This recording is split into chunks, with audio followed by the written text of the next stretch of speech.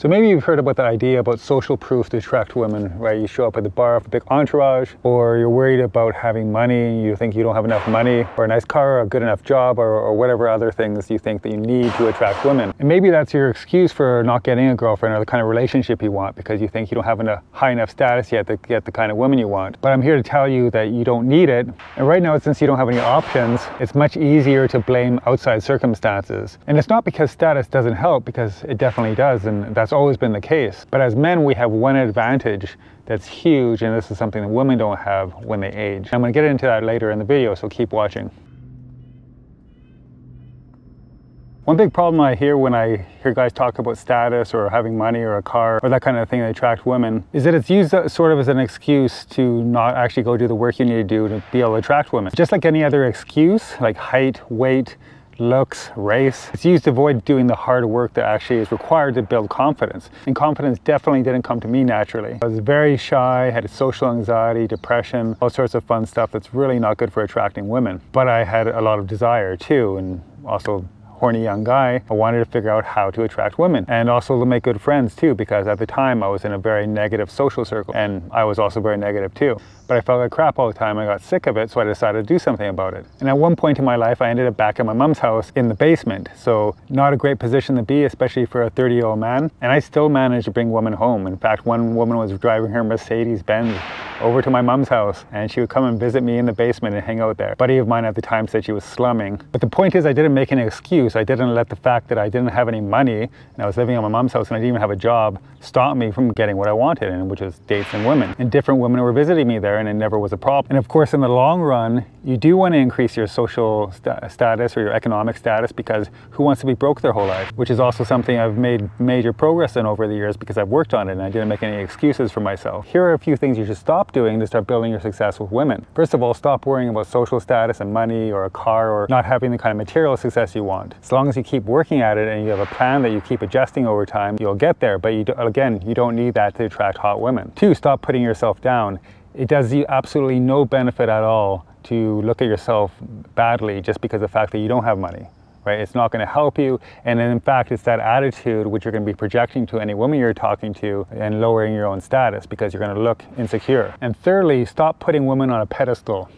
The fact that you're looking at hot women as some sort of magical creatures that are up here and you're down here automatically lowers your social status, so automatically lowers your confidence. How can you hope to attract a really hot woman when you're looking at her as if she's some sort of celebrity? She's not. She just was genetically gifted. Maybe she has a good sense of fashion, whatever it may be, but it doesn't make her better than you. You have to stop putting women on a pedestal in order to start attracting them. Now, here are some things you can do to start building your confidence and start attracting hotter women, or any woman if you don't have any women at all. Number 1, deal with your fitness and your health. Eating properly will give you the energy you need to feel good. If you don't feel good, it's going to be really hard to attract anybody, and you're not going to even have the energy to go and attempt this. You need energy to put into work to start building your confidence. So get in the gym, work out, make yourself as fit as you can. You don't have to be a fitness model or a bodybuilder to make this work. All you have to do is make yourself your best self. Also, wear some decent clothes. It doesn't have to be fancy, as long as it basically is form-fitting and isn't loose and sloppy. Shoes are number 1 here. You're going to want to have some decent shoes because that really puts everything together for a man in terms of style. And thirdly, seek out other guys who are already doing what you want to do. It could be guys who have a really great job or a career that you want and something you're working towards. Start seeking out these people and start networking with them, start making friends so you can get that influence. That influence will be extremely valuable, and you will start holding yourself at a higher level because of the fact that you're around guys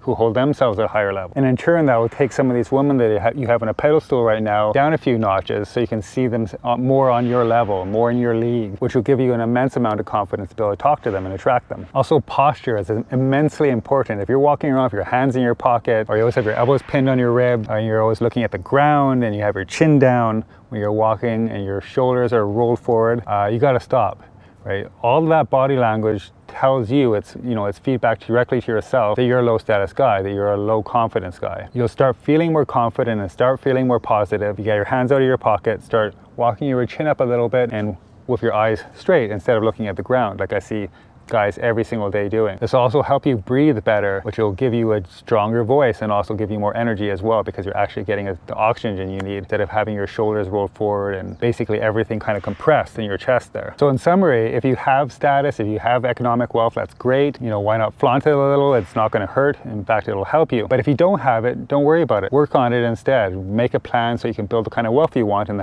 to have the lifestyle you want and the car or whatever it is, the materially that you desire. But don't use it as an excuse for the reason why you can't get women. It's not the reason you can't get women. Start working on the other things right now that you can build up, which will start attracting women without the wealth. And as you develop your economic status and you get the kind of material wealth you want, you'll also be building your confidence socially and attracting women and learning social skills, which are really important to connect with other people. And you could do these two things at the same time, which will also aid each other and put you on the path to success. And because I mentioned there's an advantage we have as men that women don't have. In fact, they have a major disadvantage as they age, because social status and confidence doesn't help them to get more men. It's all about looks, where it's completely different for men. Which means if you're young or even if you're older, you have time to develop your social status, your economic status, and most importantly, your confidence. And those other two things do tie into your confidence as well. Confidence is a thing you can build throughout your entire life, which will actually give you social status in the eyes of women and will make you more attractive. Now, to build confidence, as I mentioned, your economic status will help, but it's not everything.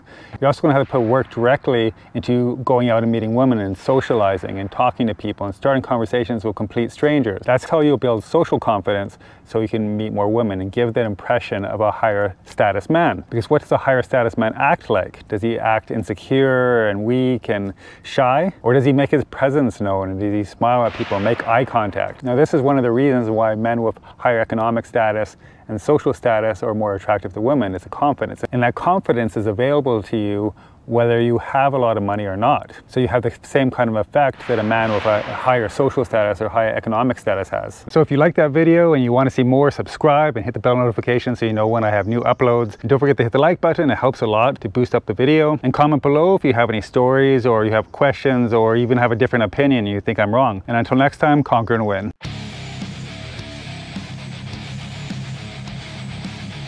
But I felt like crap all the time and I got sick of it. Fucking flies.